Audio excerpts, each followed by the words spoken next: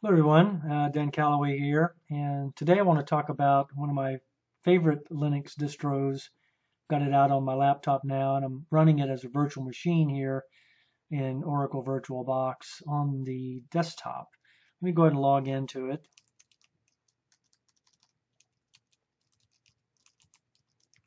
And open it up. This is Manjaro KDE 17.1.12.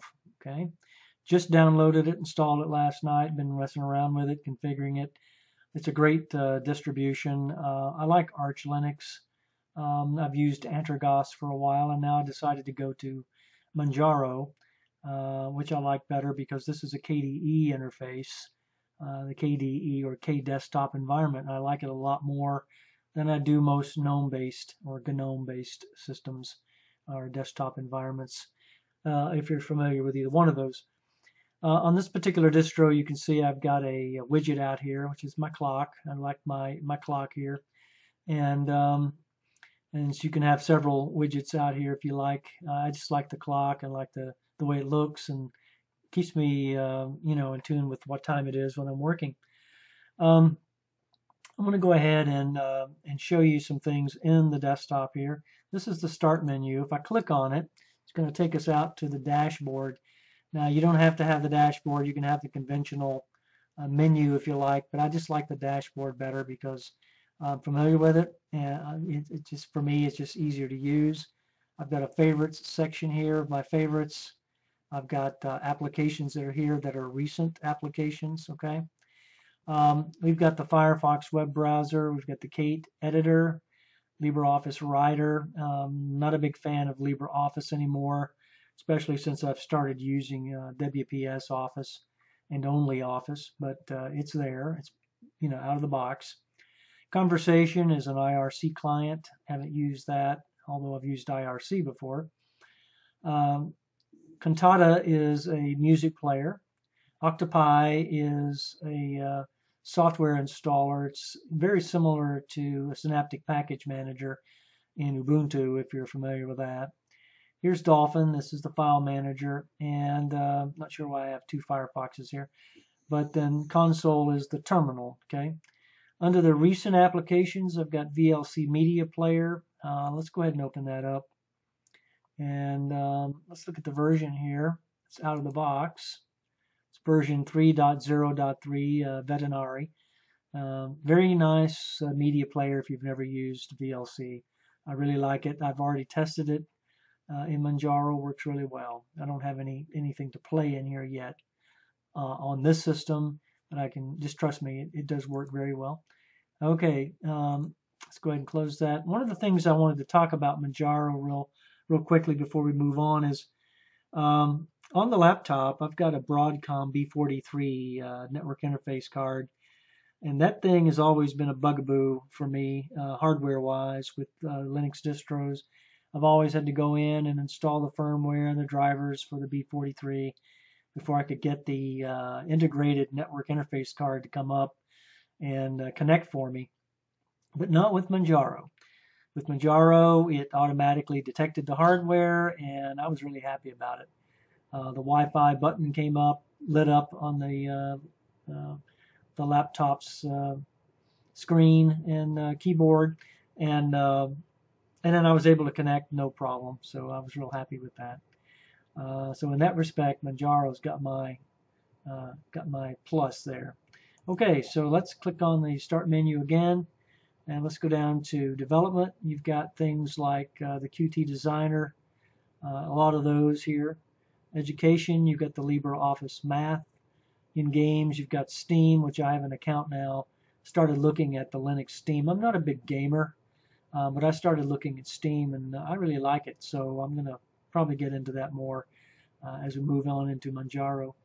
Graphics-wise, you've got GwenView, which is a photo viewer, Inkscape. You've got LibreOffice Draw, Ocular, which is a PDF viewer, Scanlight for scanners. Okay, I've got a all-purpose 3-in-1 HP printer, scanner, copier, and so Scanlight works with that really well. Internet-wise, you've got Firefox, you've got KGET, you've got Conversation, Microsoft Skype, which I haven't used in Manjaro yet, but I've used Skype obviously, and it works well. So I'm looking forward to getting into that. Qubit Torrent is a torrent downloader.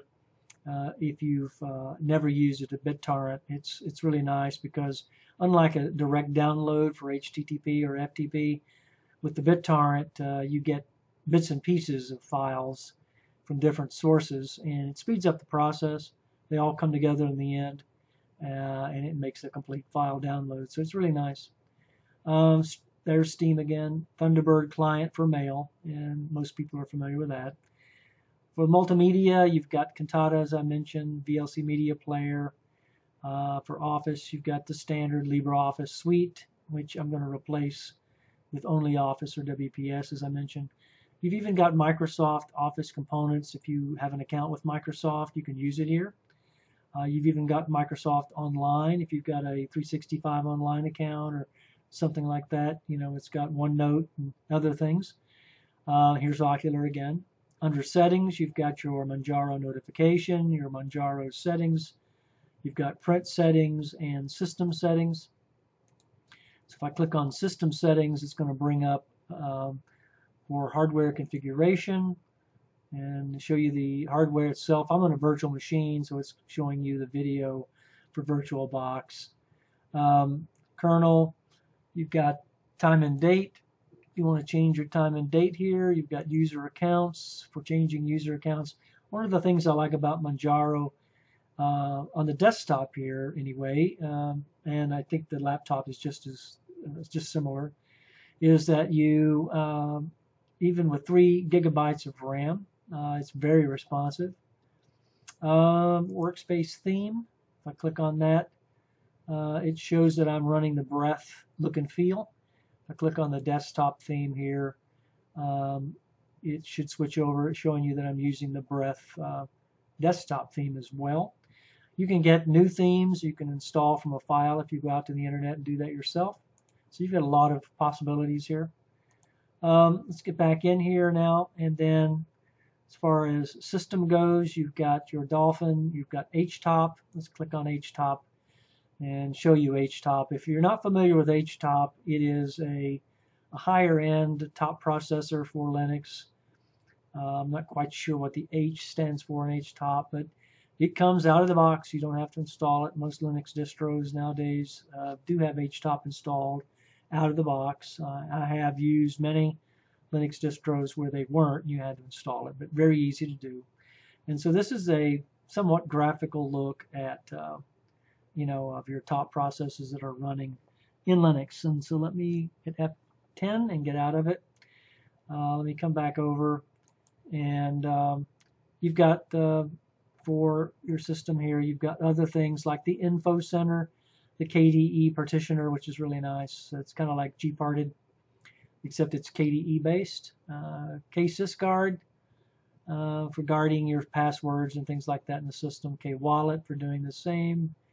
KSysGuard, I believe, is for actually for guarding hardware and other things, software. KWallet's more for passwords. Manage printers, Manjaro, hello. Octopi, if you're not familiar with that, it is a software installer. It's kind of like Synaptic Package Manager. It is a package manager for Pacman. So it's like Synaptic Package Manager for Ubuntu, if you're familiar with that. Very nice. Print settings again, you've got the SUSE Studio interface, Yakawaki, which is a terminal that pops up. Let's click on it, show you that it drops down. It's successful here. So if I hit F12, let's do that. It drops down from the top. So it's basically a terminal on the fly, if you will. So all you have to do if you need to do something in the terminal while you're in the GUI, you can just hit F12 and down pops a terminal window. You can run your commands and then go right back to what you were doing. And then finally here, you've got some utilities. You've got ARC, FileLite, HP Device Manager for managing those HP devices. Like I said, I've got an HP printer, all-in-one printer, scanner, copier, which really is nice. Kate, Kcount for calculator, Kfind for finding things in the system, Manjaro user, spectacle for capturing the screen, and then the SUSE Studio. Okay, really nice there. Okay, in addition to that, you've got your workspace for virtual workspaces. I've got two of them up right now, Desktop 1 and Desktop 2. What I normally do is I name Desktop 1 like work for my work environment or for my work workflow, and then I name the second one play. So when I'm playing games in Linux, when I do play games, I can just switch to the second desktop, and it doesn't interfere with my workflow if I want to take a break. Dolphin, this is your file manager. I'll click on that. You can see, that this is the file manager with your documents, your downloads, music, pictures. I don't think I have anything in the pictures right now. So this is a brand new system, so I don't have anything loaded right now. Okay, and then this is your taskbar. Over here you've got Show Desktop, you've got Trash. Here is the Manjaro Settings Manager, Clipboard Contents. Here is the network. So if I click on network, you can see that I am wired connected. Okay. This is the audio. The volume is of 45 right now %. And then this is your time. So it pulls up a calendar for you, and which is really nice. And you can use that for doing your calendaring. Okay, so this has been Manjaro KDE 17.1.12 quick review. It's not a totally in-depth review, but it's a quick review. Just final comments before I close the video, just to let you know. I highly recommend Manjaro if you're into Arch Linux.